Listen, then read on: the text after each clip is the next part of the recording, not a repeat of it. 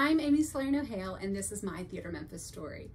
I started here as a volunteer when I was an undergrad at the University of Memphis. I was asked to stage manage a show in the next stage called Betrayal. I didn't know it at the time, but I was working with some legends of Memphis theater. Tony Isbell, Barclay Roberts, Mary Margaret Walker, Andre Bruce Ward, Elizabeth Perkins. It was such a great experience for me to be welcomed into this environment and also feel like I was doing something meaningful. At the time, I was an undergrad at the University of Memphis, pursuing a degree in theater, studying stage management, but with an eye towards working in commercial theater. Not too long after my experience on Betrayal, I was offered a fellowship at Theatre Memphis to stage manage 2 more shows, The Man Who Came to Dinner and 42nd Street.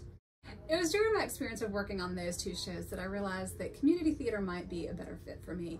I just love the thought of working in this environment that is so nurturing and encouraging to everybody in the community and is such a valid part of telling our community's story. So I asked to meet with executive producer Debbie Litch and just let her know that if a position ever became available that I would love to be considered, because I really felt like Theatre Memphis was my home and that's where I wanted to do theater.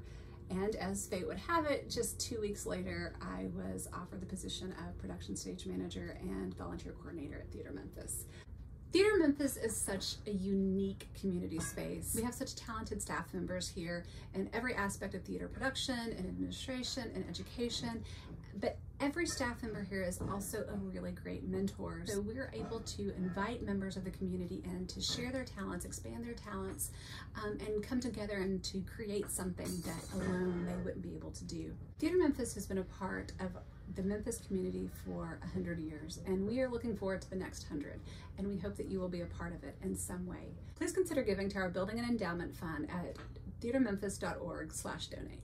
I've now had the pleasure of being part of the Theatre Memphis family for over 15 years. I've developed lifelong friendships here and even had the great blessing of introducing my daughter to a love of theater here. I cannot imagine my life without Theatre Memphis.